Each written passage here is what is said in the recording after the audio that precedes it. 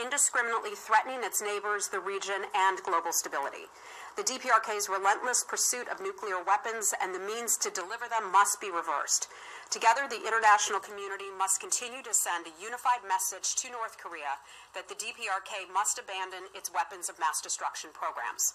All nations must continue strong economic and diplomatic measures.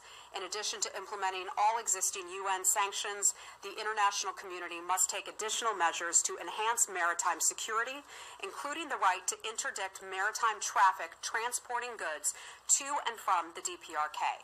The United States, in partnership with Canada, will now convene a meeting of the United Nations Command Sending States to include the Republic of Korea and Japan and other key affected countries to discuss how the global community can counter North Korea's threat to international peace.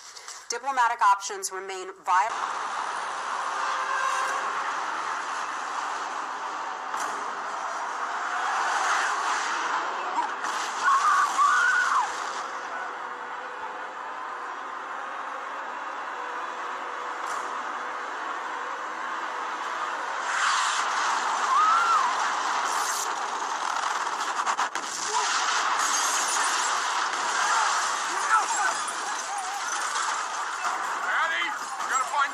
Come on.